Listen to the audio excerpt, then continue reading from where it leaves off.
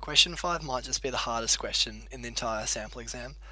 It'd be even harder if we hadn't done question 3 and 4 first and we were just faced with this absolute monstrosity of a part. But we can use what we've already done as a basis, so what we've already done as a basis, and then modify it slightly to create question 5. And I know that they imply you to do this, but in the exam, if you do get a part that looks quite complicated like this one, just think about how you can step through it and create simple parts, and then add on the complexities as you go. It'll make more sense as you start practicing yourself. Okay, so if you haven't tried this question yourself first, I really recommend that you pause it and attempt it yourself. It's not the same if you just follow the video through. I really think that you'd learn more if you just pause it, try it yourself, and if you hit any snags, come back and watch the rest of this video. Yeah, so also just take some time and have a look at the picture. There's a lot going on and there's a lot of different angles, so it's definitely worth spending a bit of time to really understand how this part really comes together. Okay, now that I've said that, let's return to the part. Pull this to a side, and as you can see, again we have to change these dimensions A, B and C. If you watched the previous video, you would have seen how I use design tables to do this. I really recommend you check that out, so if you haven't already watched it, go back. You can just modify the dimensions, but I reckon this is pretty cool. So how you'd add a new one is you'd edit the table. Where I'm in the configuration manager. I've dropped down the tables, and now, come on, and now right click design tables, edit table. It'll take some time. Updating table, sure. Oh, so I tried to do this previously, so I'll just cancel that to show you how I've done this. I can type in my question 5 with it is 86, 58 and 44 taken from this side of the screen. Great, if I click away, it'll now create it. Yay! And this is my new part.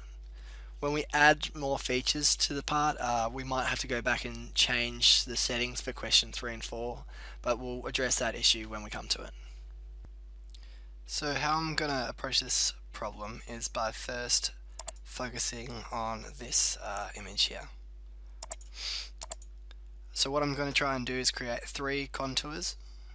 1, 2, and then the third will be the inside of this circle. And I'll use those contours to create some cut extrudes. The first one, this contour will create this cut extrude, this contour will create this cut extrude, and then finally the circle will go all the way through. And we can do that all in one sketch, and I'll show you what I mean. So we can create a new sketch on the outside of this face. It didn't orientate me automatically, so I'll do the old space bar and normal to trick. And now there's two lines here, one vertical, one horizontal. If I remember correctly, yeah, this is 19 millimeters, which is the same as our new line here, so we can assume that this is a continuation of this horizontal. And then the vertical is just an arbitrary distance, 52 millimeters away, so that's easy enough. So to create the line, we can do the vertical one first, and I'll smart dimension it now. And that was 52 millimeters. And the other one was a continuation of this line.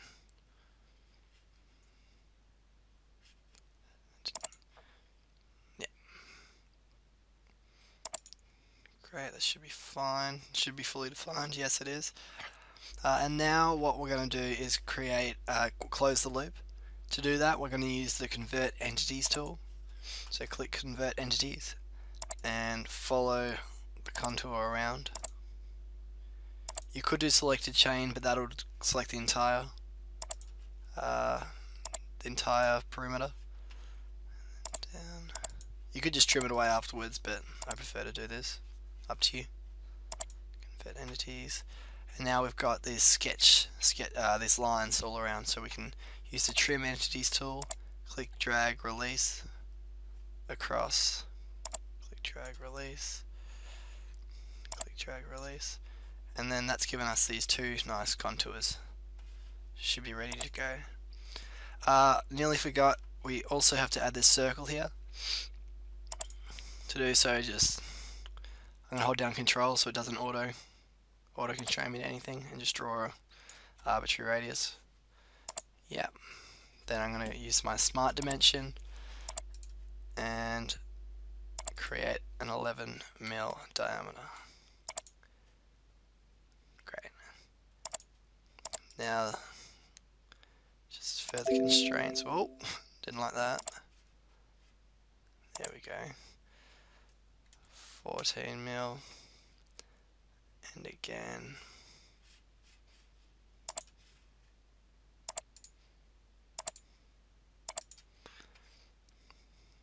14 mil. Great. Now my image, my sketch is fully defined again. That's what I wanted.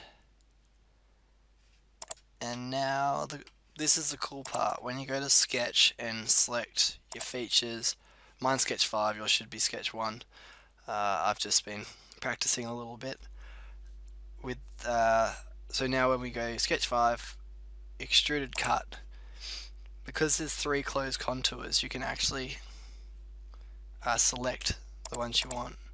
So, which are the contours that I want? Should be this contour. Selected contour, sorry. So open up down the bottom and get rid of that. And you should be able to choose the contours that you want to, select. So what I did then, just to consolidate, was I opened up this selected contours. Originally it was the entire sketch. I got rid of the entire sketch, and then I chose only the 2 regions that I want to extrude a cut from. I can select both of them because they're both 19 millimeters, as you can see here and here. If they were different lengths, you could do them separately, but yeah, because they're the same, I'm just going to do them in one hit. So you add in your 19 millimeters and select OK. Hopefully your computer's quicker than mine. Or hopefully you clicked tick. Okay, so it's starting to look a bit more like what we're trying to do. But as you can see now, this sketch is under this cut extrude. But what SolidWorks does let you do is you can create another cut extrude from the same sketch. So to do so, I'll select this Sketch 5, extruded cut again, and then select the contours, get rid of Sketch 5, select the contour that I want. Yep. And now instead of blind, go through all, because it goes all the way to the other end. So now when I click tick, it should have a hole, go the whole way through. Perfect. That's pretty cool.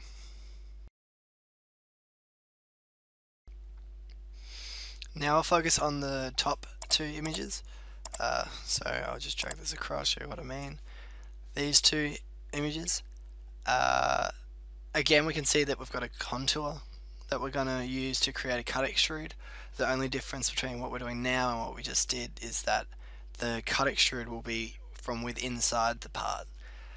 There's a number of different ways to overcome this. How I'm going to do it is by creating a reference plane 12 millimeters away from the outside, and then sketch on that plane, and then use that sketch to cut extrude from that plane. Okay, let's see how I do that. So I'll put this back. Dun, dun, dun, dun. And now I want to create a reference plane. So go up, go to Insert, View, Toolbars, and then Reference Geometry. It should create a new toolbar like you can see on mine. And then I want to create a plane. So select plane and it opens up, and now I select the back side, and I'm going to flip this. It should be 12 millimeters away from, 12 millimeters and flipped, so it's in the middle here, so that should be fine. Now that I've got this plane, I will create a sketch on it. So it's already highlighted, so I go sketch. It didn't automatically realign me or orientate me, so I'm going to do the old spacebar normal to trick. I don't really want that direction, so I can do the same thing and it'll flip me over, which is good. And now I want to create my contour here. This is relatively easy. I'm going to create a circle which is in line with this vertical and put it roughly where it's trying to get to. If you drag here, you can see that it didn't actually snap to the vertical. So to do that, I'm going to click the center point, hold down shift and click the vertical, and then say make these two coincidence. Now when we click that and try and drag the circle around, it can only go up and down. So that's exactly what we want. That's perfect. Now, before constraining this fixed point, actually, although the edge is there, it's not actually touching. So we need to convert entities again, like we have just done previously. Select, select, select, select, and I will convert my entities into sketches, and then I'll use my trim entities tool to just tidy it up a little bit. So I'll trim that edge, and the outside. Great. Yep, that should be fine. Now I just need to constrain, make some smart dimensions. This edge here is 36 millimeters from the bottom. The radius is 41.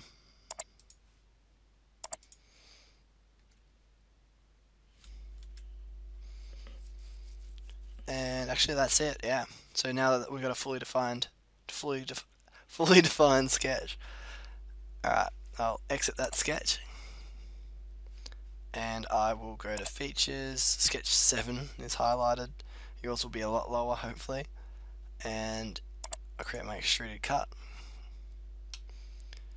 This is looking a lot like what we're trying to do now. So the extruded cut was, I think it was 24. Yeah, 24, hopefully 24 millimeters. So we can just change this around, 24. It's already in the right direction, so click OK, cross your fingers, and look at that. Great. So this should mean that we're almost done with question 5. Let's just check that it looks right. And it does look very much like what we're trying to make, which is comforting. It's still the same steel. We've already changed our key dimensions, so the overall mass, let's just check that. Our overall mass, again at the top, tools, mass properties, is 628.18. Hopefully you can see that. 628.18 grams. I know the answers are here somewhere. 6 to 8.18 grams. Perfect. So hopefully that helped with question 5. As I said in the beginning of this video, this question might just be the hardest one. The next question adds a little bit more complexity to it, but in terms of trying to understand and how to attack a question, this might be the most daunting for some people. Thanks.